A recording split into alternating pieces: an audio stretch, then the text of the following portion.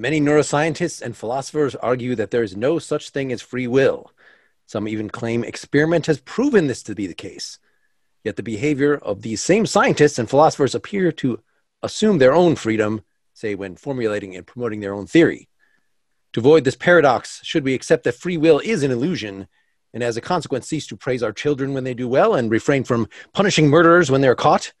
Or is the denial of free will a mistake, driven by the desire to avoid a profound conflict with the scientific assumption that its laws alone govern the universe? Let's meet our three speakers. Helen Steward, professor of philosophy of mind and action at the University of Leeds, is known for her work on the metaphysics of mind and free will, including her influential 2012 book, A Metaphysics for Freedom.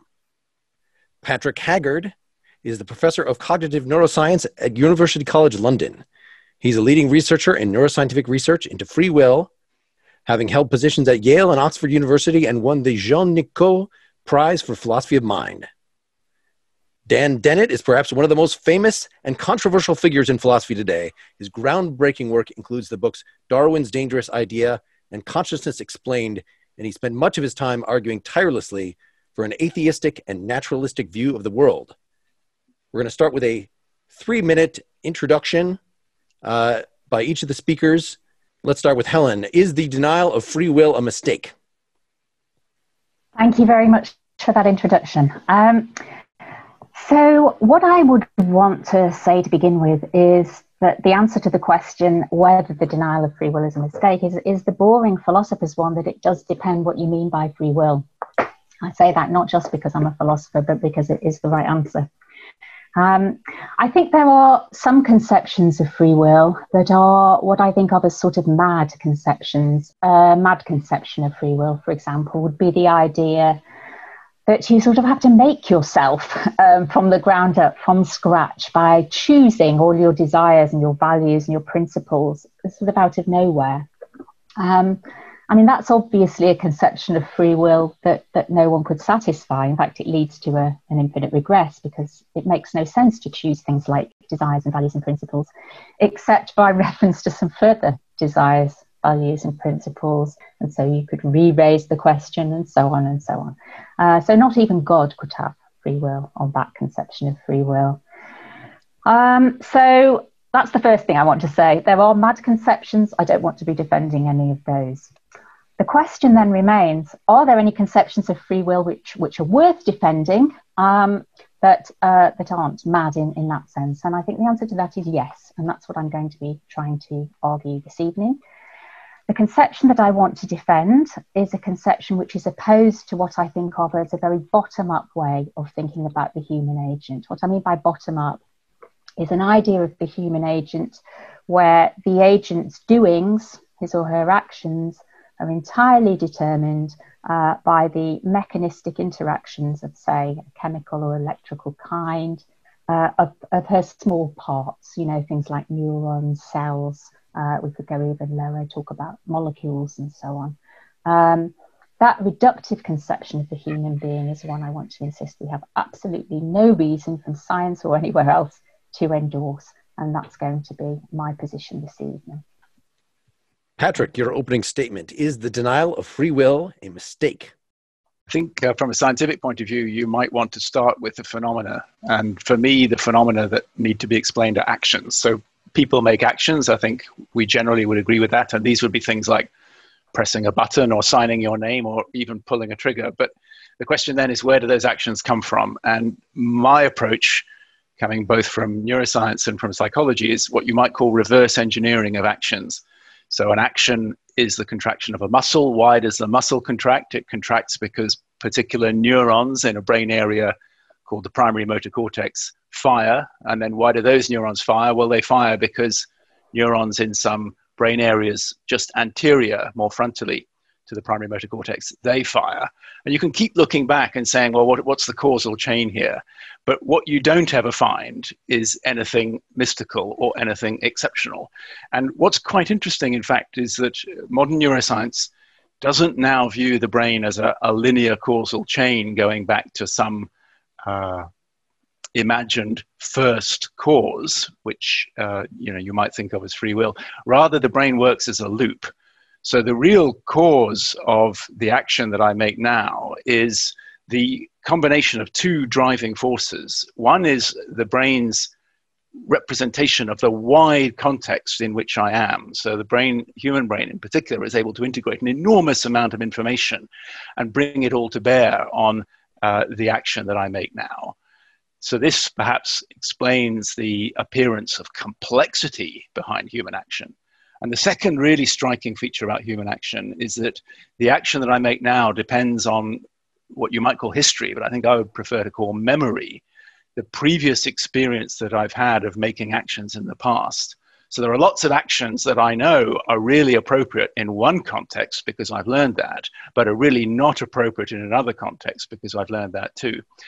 So I think what this means is that all of these events which lead to the astonishing behavioral repertoire that humans can perform, and the range of things that I can do or that you can do at any one time is staggeringly wide compared to most other animals. But it's all still due to brain activity. And as far as we know, all of that brain activity amounts to chemical and electrical events which obey the laws of physics, which obey natural laws. So there's nothing exceptional. There's nothing, as it were, strange. And in that sense, I think I would definitely like to agree with Helen that we can reject exceptionalist ideas of free will. Instead, I think what we need to do is to account for the range and diversity of human action. But we can do that within completely mechanistic conceptions of brain science. Dan, your opening statement, is the denial of free will a mistake? Yes, it is. But I think actually I agree with just about everything that both Patrick and Helen said. The big mistake comes when people confuse control with causation. Yes, everything that happens, everything you do is caused. Determinism is just not the issue. Let's, for the, as it were, to worst case scenario it, let's suppose that the world really is deterministic. Well, then we can't flip coins, can we? Oh, yes, of course we can. And aren't coin flips caused? Yes, they are, like everything else. But they aren't controlled. The thing that coin flips have been designed to be an action with readily observable results, which can make a huge difference to how things go, but they can't be controlled. That's the point of a coin flip. And the same thing is true, interestingly enough, of our brains. People like Patrick do wonderful experiments, but in order to do an experiment, you have to clamp uncounted millions of degrees of freedom to get the subject to do just one of two things. Then, if you establish that sort of control, if you impose that very narrow channel on that brain, then indeed you can sometimes predict up to 10 seconds ahead of time which choice the person will make. That's interesting, but it doesn't shed any light on the reality of the kind of free will it's worth defending, as Helen says, or worth wanting, as I've said. The kind of free will it's worth wanting is the kind that normal human adults have when they're not being manipulated. And there's a real threat facing us right now. Our autonomy has been outstanding up to now, but new techniques, not so much of tampering with people's brains, but tampering with their minds, which are their brains, but tampering with them by misinformation and subtle disinformation, which tends to turn us into puppets, where we think we have more control than we do. That is the danger. It's a real danger. But what we have to learn is not that we might as well give up because we don't have free will.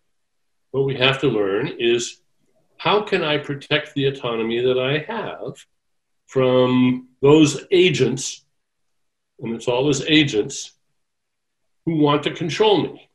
The weather doesn't want to control me. Gravity doesn't want to control me. They're not agents. Agents are the sources. Agents are controllers. And autonomous agent is a self-controlled agent. Right. So we seem to have a lot of prima facie agreement here. Let's see if we can drill in a little more and uncover some areas of disagreement. Let's start by talking about the implications of science on this old philosophical question. So we've talked about causality being built right into the methodology, into the theory and practice of science. That has long been taken as a threat to the idea of libertarian free will. On top of that, experiments have shown, the Libet experiments for one, that our actions are decided by our brains before we have the conscious experience of deciding to take these actions. So does science, for either of these reasons, tell us that free will is impossible? Can we start with Patrick? To continue watching this video, click the link in the top left or in the description below. Or visit iai.tv for more debates and talks from the world's leading thinkers on today's biggest ideas.